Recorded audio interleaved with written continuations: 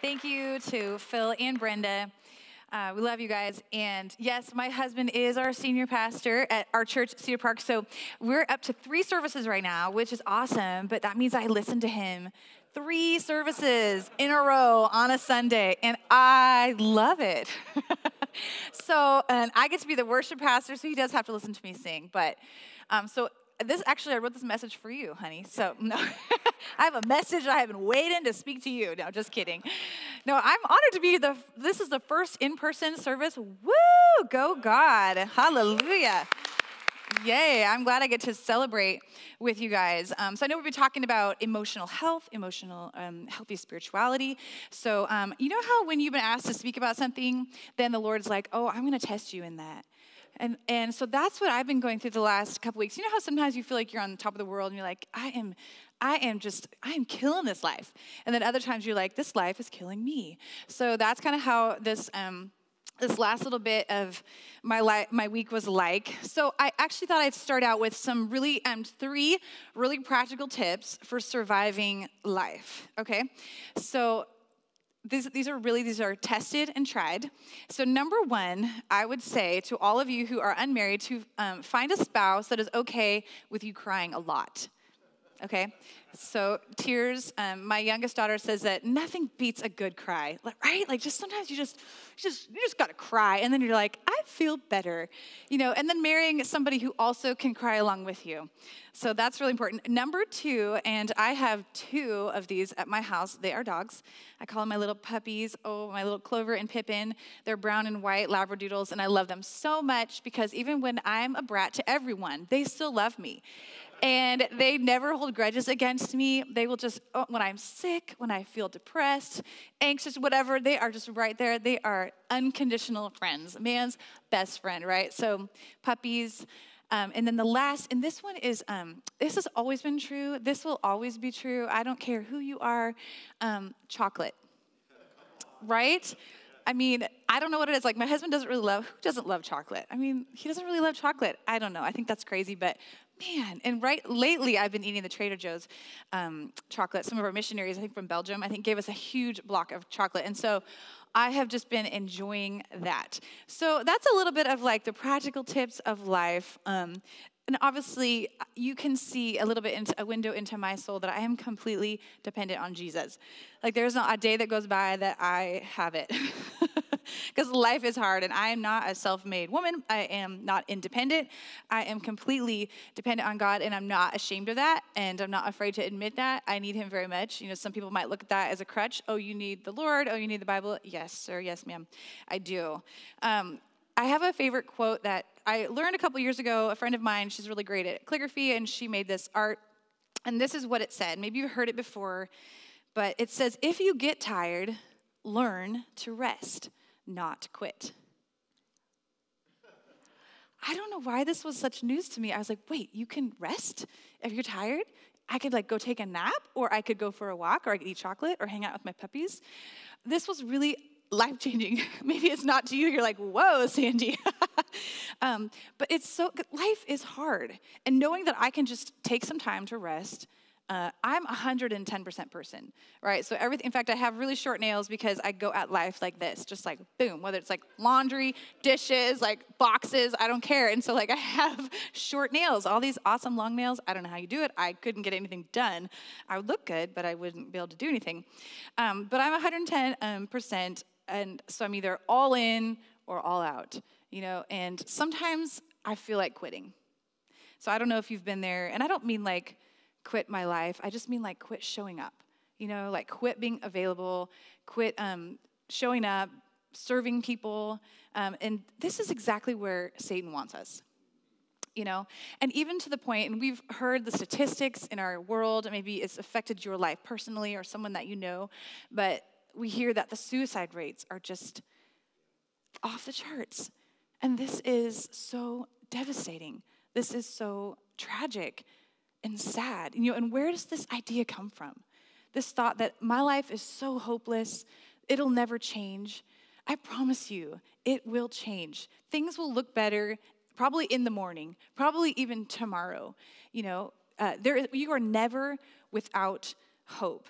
But this is exactly where the enemy wants us. The Bible tells us that Satan came to steal, to kill, and to destroy, right? So if there's any of that happening, that is the work of Satan. But Jesus came that we would have life, and life abundant. We are overcomers through Christ. We always have hope. We can overcome. We will not shrink back. Amen? Amen. Well, before we dig in, let's just open up in a word of prayer. Heavenly Father, I just thank you so much for each person that you have gathered into this room today. I thank you for everyone who's watching online. God, I thank you that you have a word for us today. Lord, we quiet our hearts before you that we would hear that still small voice. God, I just thank you for the good work that you're doing in each of us. And I pray that you would give us ears to hear, eyes to see, and hearts that are willing and obedient to you. So we pray all this in the precious name of Christ. Amen. Amen. God is so in love with you. You are precious in his sight. You are his kids. And you know, God wants for us as his kids to walk in peace, to walk trusting him, knowing that he is working things out on our behalf, walking in faith when we say, I don't know where the finances are going to come from, but I know that my God is a provider. I don't know how things are going to work out, but I know it's going to be good because God loves me. When we're trusting God for our daily needs, this is exactly where our Heavenly Father wants us to be. That's faith. And he looks down and he's like, my kids trust me. They trust me. And that really honors the Lord. So I hope you have your Bibles. This is chapel after all. So maybe you use your phone, which I use as well. But you can turn to the book of Matthew. We're going to be looking at the red letters of Jesus. I love the red letters. I love the New Testament and just hearing exactly from Jesus' mouth what he said to his disciples, to us. And we're going to start in chapter 6 in verses 25 through 34. And you can go ahead and listen as I read it out loud. Therefore, I tell you, do not be anxious about your life. Okay, Jesus. What you will eat or what you will drink, nor about your body, what you will put on. Is not life more than food, and the body more than clothing? Look at the birds of the air. They neither sow nor reap nor gather into barns, and yet your heavenly Father feeds them. Are you not of more value than they? And which of you, by being anxious, can add a single hour to his span of life? That's a great question. And why are you anxious about clothing? Consider the lilies of the field and how they grow. They neither toil nor spin, yet I tell you, even Solomon in all his glory was not arrayed like one of these. But if God so clothes the grass of the field, which today is alive and tomorrow is thrown into the oven, will he not much more clothe you, O you of little faith? Therefore, do not be anxious, saying, what shall we eat? Or what shall we drink? What shall we wear? For the Gentiles seek after all these things, and your heavenly Father knows that you need them all. Verse 33, but seek first the kingdom of God and his righteousness, and all these things will be added to you. Therefore, do not be anxious about tomorrow, for tomorrow will be anxious for itself. Sufficient for the day is its own trouble. And I think you've probably heard verses 33 and 34 many times before, but seek first the kingdom of God and his righteousness, and all these things will be added. You know, what are you seeking after? Are you seeking after a career? Are you seeking after a relationship? Are you seeking after finances? Stop. Because God said, seek first his kingdom, and all these things will be added to you. Does it mean you don't look for a job? Of course not. You're going to look for a job. But first, you're going to seek God, right? You're going to seek his kingdom, his righteousness, first things first. God is first, and he will take care of everything that you need. He knows everything that we need. How many of you know that it can be super easy to walk in our own strengths and our own abilities, right? You wake up and you're like, I feel good. I have energy. I can do this day. And, you know, you get out of bed and you're like, boom, boom, boom. But the Bible says that we're supposed to keep in step with the Spirit. So that means there's another path for us. We can walk in our own strength, or we can walk according to the Spirit. It doesn't really matter what kind of a job you have. Whether you're in ministry or whether you're at a desk or you're a student, whatever it is that you're doing, everything should be done for the glory of God. And so you're not relying on your own strength. Even if you say, I have the strength, and we all have abilities. We all have a measure of strength, which is given to us by God, but he wants us to keep in step with the Spirit. And, just like when you're driving your car, when you're driving down the road and you see street signs, right? And they're usually warning signs. It could be a stop sign, or sometimes it's like curvy road ahead or icy roads. I love the ones where it's like deer crossing. These are all warnings to us that there's something coming ahead that we need to look out for. Well, in our life, there are warning signs to us, whether we're walking in our own strength or whether we're walking in the Spirit. And when we're walking in our own flesh and our own strength, I have found in my life, the warning signs that pop up is anger, critical spirit, easily offended, just mad at everyone, jealousy. Like just all of these things that we're like, that's so ugly. Why do I feel this way? And these, when we start feeling this way throughout our day, this is a warning sign to us. Hey, you're walking in your own flesh. What is meant to be for the glory of God. Suddenly I'm asking questions like, how does this make me look? What are people thinking about me? What am I going to get out of this? And this is the flesh speaking. This is not the Spirit of God. So the Bible tells us that the fruits of the Spirit are, and I bet we can all quote it together, love, joy, peace, kindness, goodness, faithfulness, gentleness, self-control. So these are also signs to us if you're walking with the fruits of the Spirit and you see gentleness in your life, where you could have been really angry. Let's say somebody just accidentally stepped on your glasses and you're like, dude, that's okay. Like it happens. I'll get another pair. Or somebody said something to you in a way that they really shouldn't have said it, but you're like, that's okay. I'm going to forgive them. I'm going to give them the benefit of the doubt. These are the fruits of the Spirit acting out in our life. When we love people who are unlovable, who are acting like brats, and we love them through it, hey, we've all been there, and we've all been the one on the other end of it too. But these are the fruits of the Spirit that we know, okay, this is not my flesh acting, because I know I wouldn't respond this way. If I act in love towards someone who's been unkind to me, that is a direct result of the fruit of the Spirit in my life. And so these are all signs to us. So think about that. Maybe you've been dealing with a lot of anxiety or worry or fear. That's because we're walking in our flesh.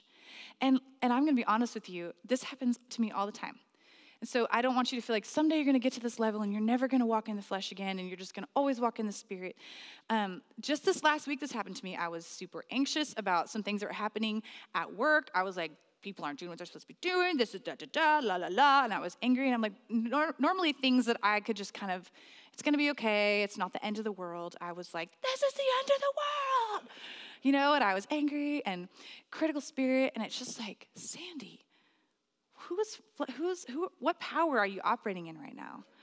And it was a warning sign to me. So let that be something that speaks to you about your life. And bring those to God, because he wants to help us walk in his Spirit, right? And according to his Spirit. So let's stay in the book of Matthew, but we're going to move over to chapter 11. And these are more of the words of Jesus. This is verses 25 through 30, and I'll read it out loud. At that time, Jesus declared, I thank you, Father, Lord of heaven and earth, that you have hidden these things from the wise and understanding and revealed them to little children. Yes, Father, for such was your gracious will. All things have been handed over to me by my Father, and no one knows the Son except the Father, and no one knows the Father except the Son, and anyone to whom the Son chooses to reveal him. And then verse 28 says, come to me, all who labor and are heavy laden, and I will give you rest. Take my yoke upon you and learn from me, for I am gentle and lowly in heart, and you will find rest for your souls. For my yoke is easy and my burden is light. I love that verse 28. Are you carrying a heavy load? We're carrying burdens and we're walking and it's like, it's heavy and it's a burden, but Christ wants to exchange that burden. He says, my yoke is easy, my burden is light, and he wants us as his kids not to be problem-free, right? We all have problems, things that we have to walk through and face, but they shouldn't be weighing us down like we're just overcome. Life can be heavy, and life is heavy. Yes, Phil, pastoring is heavy, and I know leading a school is heavy, and it's easy for me to just just bow under the weight of it at times. But God's like, lift up your head, lift up your eyes, and see that I am still on the throne.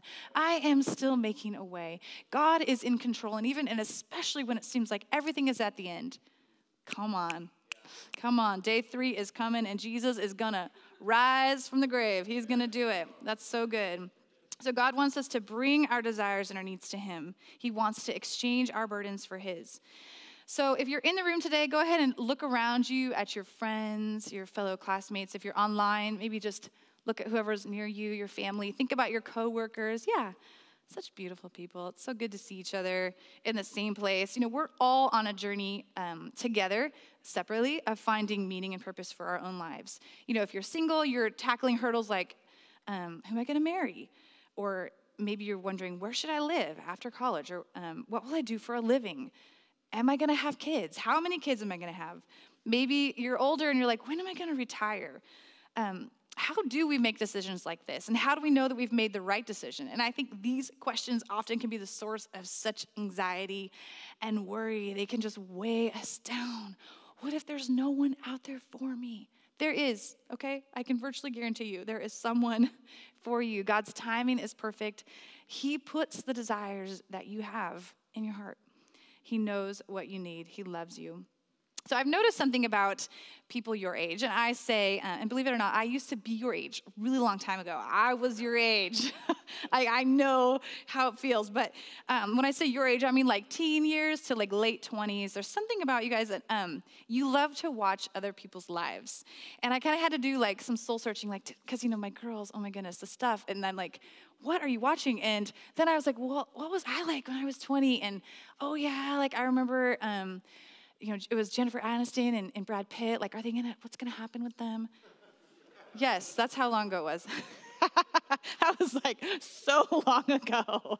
Oh my word. So I get it. It's kind of a season you're in, but you love to watch influencers such as vloggers, bloggers, Instagrammers, TikTokers. Everything has to end in an whatever it is. We like to look, and it is fun. It's fun to watch people, like my girls would be like, so-and-so had a baby. I'm like, who's so-and-so? Oh, it's somebody that we don't even know. Okay, that's crazy. Yay! But it's good to think about in relation to these other people, like what kind of person do you want to be? You might think, well, what's my life going to look like? And that's why who you follow is so important. But the truth that we have to grasp is that that is not reality. Okay, what you're seeing, what you're watching isn't reality. Even me standing here today, I am here in the flesh and blood. I am really here, and I'm talking to you, but I have written out every word that I'm going to say. This is rehearsed. This is prepared. You don't even really, you're seeing like a sliver of me, right? So my husband, earlier in the first service, all my girls were here, and I'm like, they really know me. Like, they know me when I'm angry. They know me when I'm happy. They know my crazy laugh, what I look like in the morning, blah, blah, blah. This is what I look like in the morning. I mean, I'm not even wearing any makeup. Right?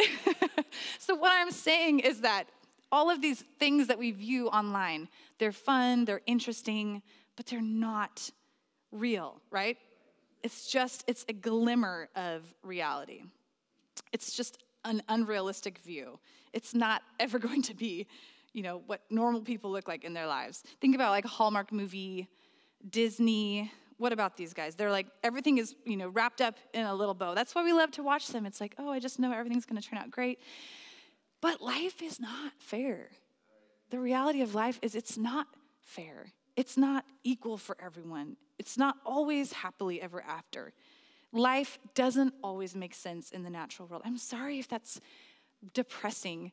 But it's reality. It's good. The earth is aging. It's fallen. It's sinful. You're sinful. I'm sinful. The world is sinful. And earlier I mentioned sometimes feeling that desire just to quit showing up, to quit life, to quit being available. And we talked about, like, where does that come from? Like, that comes from the pit of hell. Hopelessness, wanting to isolate, being away from community. This is not God's idea. This is the enemy's idea. He wants us to be alone, discouraged, isolated. So we know that. And I think a lot of the emptiness that many people feel comes from trying to attain something that isn't real.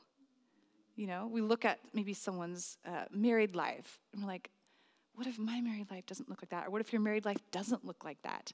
And then you think, well, what's wrong with me? But it's not reality. So just be careful with the things that you're seeking out and the things that you're watching and the voices that you allow to speak over you.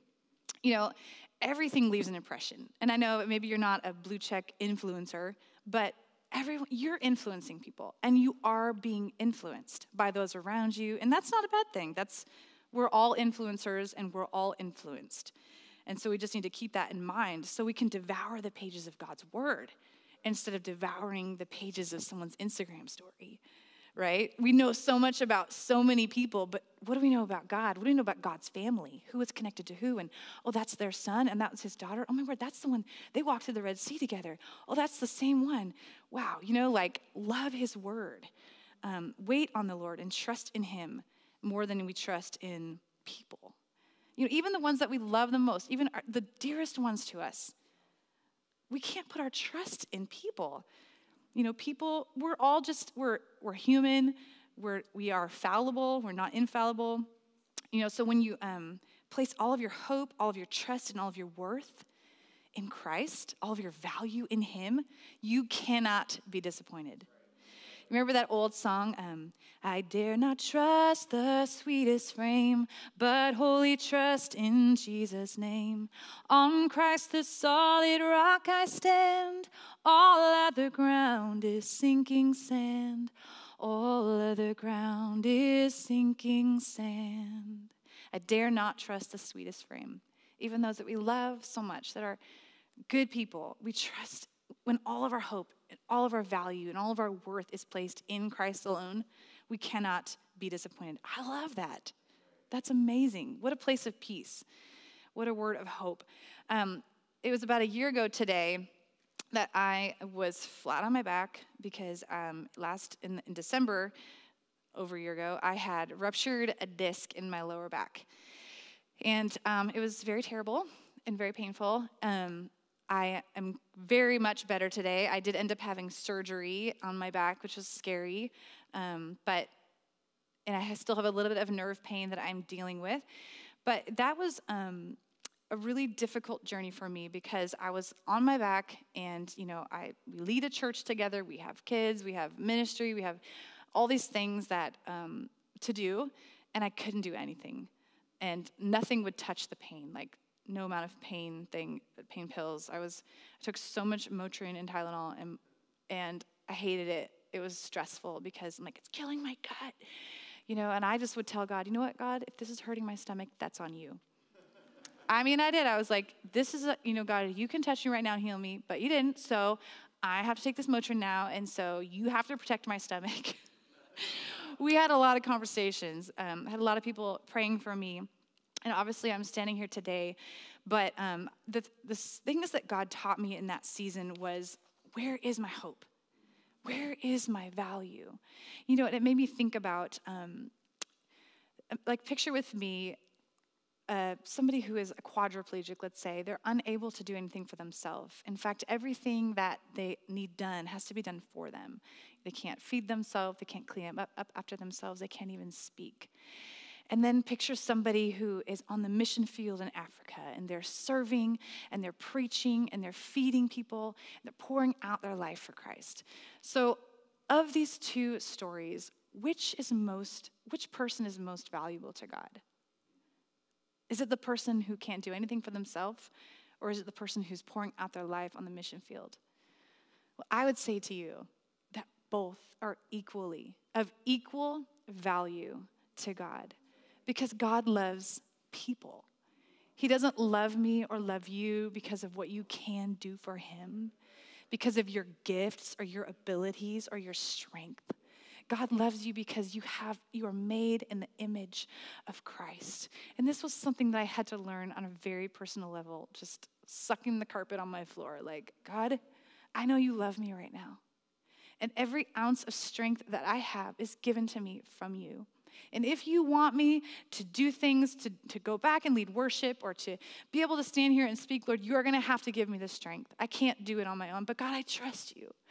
And being able to say, God, I love you and I know you love me, even when there are just tears running down your eyes, is something I believe really blesses Jesus. When you're in the middle of your crisis, when you're in the middle of your pain and you could quit, you could give up, but instead you choose faith and you choose trust and you choose faithfulness to God, he will bless that.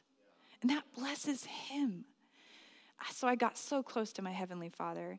And maybe for you, some of you, maybe you're faced with a diagnosis and you're like, how am I going to live my life with this? Maybe it is physical or maybe it's emotional or mental. There's things, there's hurdles in your life. And you recognize, even though you're young, that there are limitations to your life. There are limitations to your body. But you know what?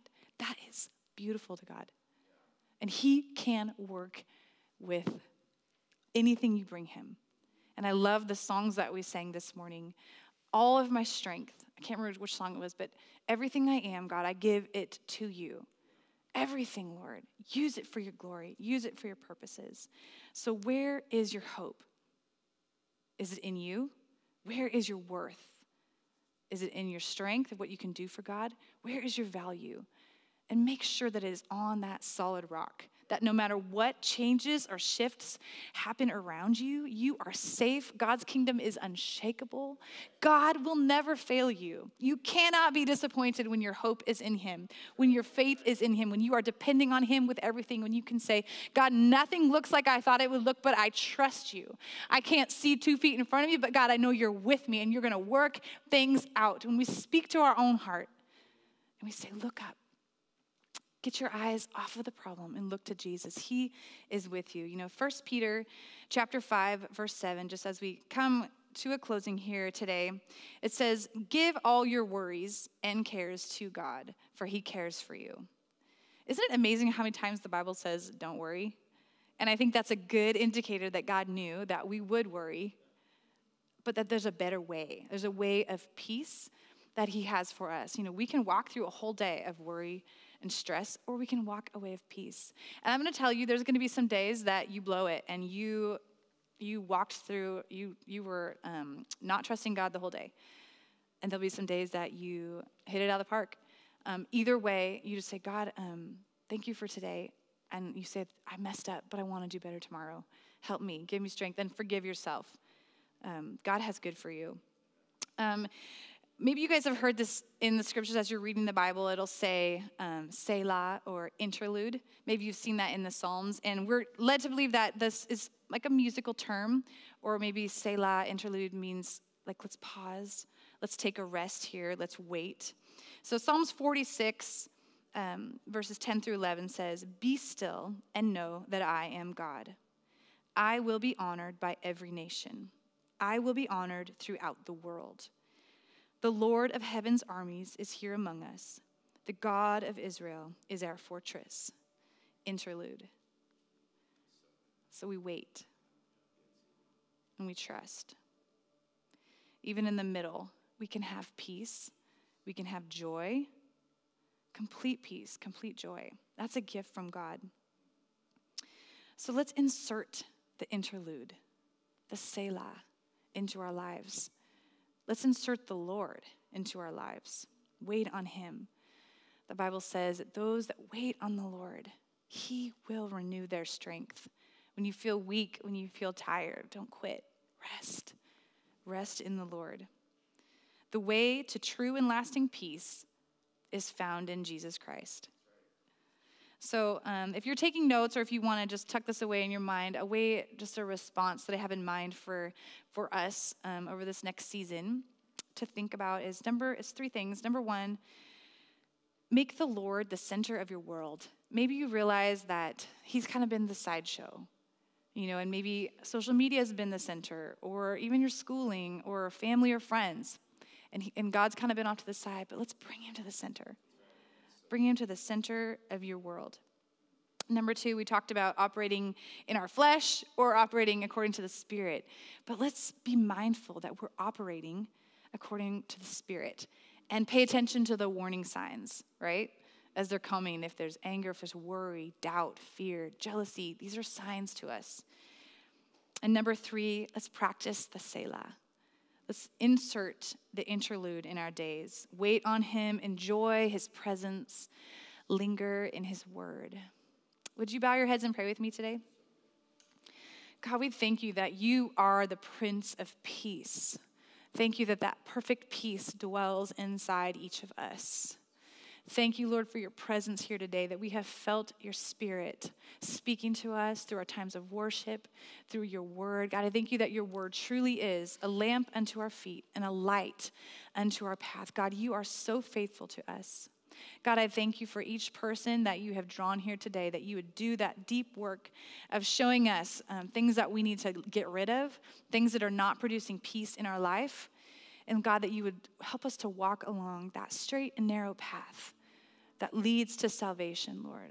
Give us victory in our daily lives. Help us when we get overwhelmed, God, to turn our eyes to you, to praise you, to let, just like we sang about, to let praise be our victory and to silence our enemies.